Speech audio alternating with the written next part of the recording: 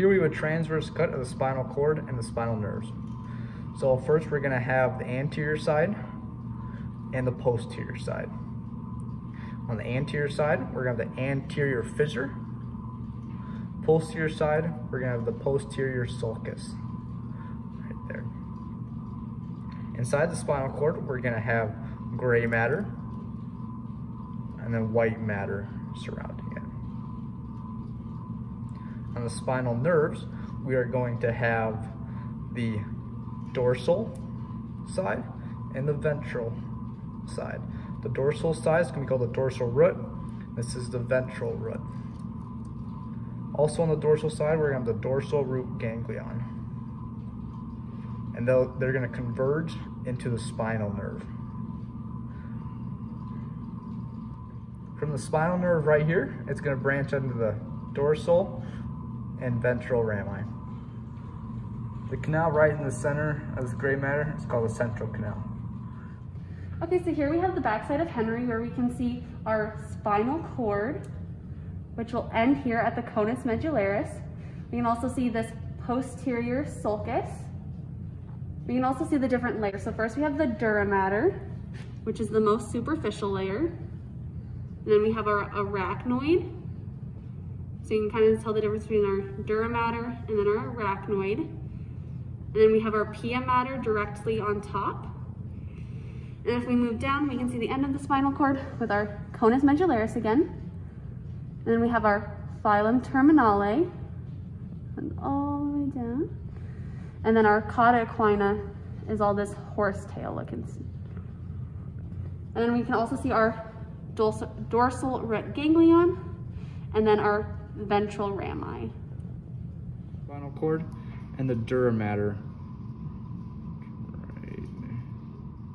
Here we have the Bacon model. We can see quite a bit on this one, and we'll start up top by the brain. So first, we can see the phrenic nerve, which innervates your diaphragm. We can also see your brachial plexus on both sides, here, right there. Moving down, we got the spinal cord right here, where the pointer's on, and the pointer is going along the anterior fissure. We can also see, if we look here, we have the ventral roots, which are sitting anterior to the dorsal roots, which are kind of deep here. It's also going to sit anterior to the dorsal root ganglion, the more salmon colored.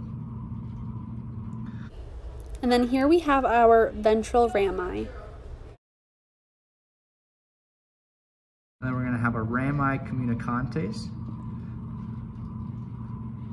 towards the sympathetic chain ganglion.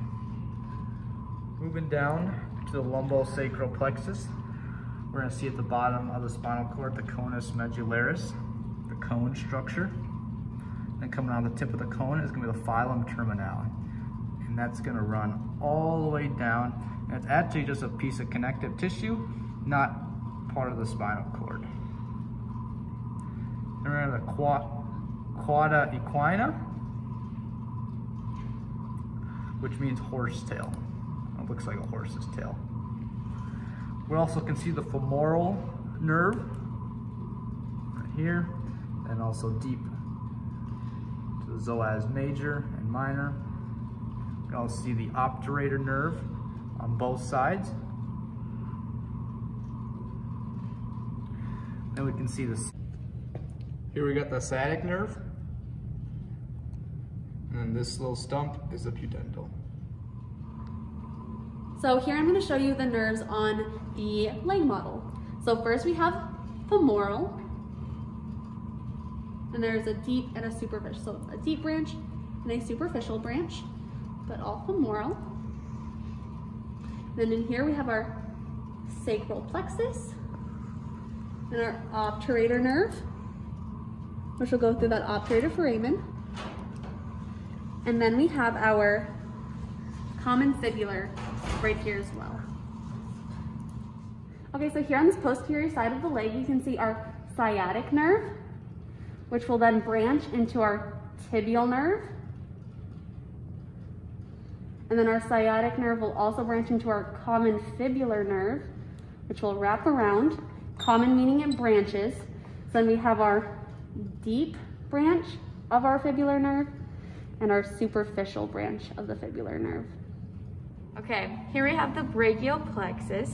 So first we're gonna start off with that axillary nerve, branches off there, and then you can also see it on the back here. Then we have that musculocutaneous branch right here, as well as in the middle of this here. Goes up, perfect. Then we have the radial nerve right here. And then you can also see this one on the back, so right here and here. Awesome. And then we have the ulnar branch right here. Then it dives deep, and you can also see it up the forearm by the pinky. And then we have that median nerve here. It goes on the opposite side. Goes all the way up, dives deep again, and you can see it all start working. Okay, so here we have the radial nerve, another radial nerve, and then this one's also the radial nerve. It goes up, and then right here we have the little branch of that musculocutaneous nerve.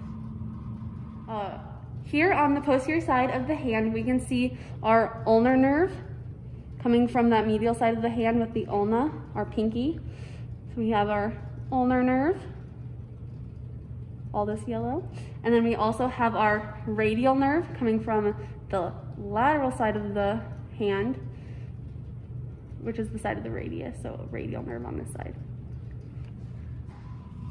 All right, here we have some collateral ganglia right there. You can also see one down here, right there. And then we also can see the vagus nerve, which is all of the white that you can see going to all the organs. Here we have the vagus nerve, all the white. It's going to innervate all of these organs.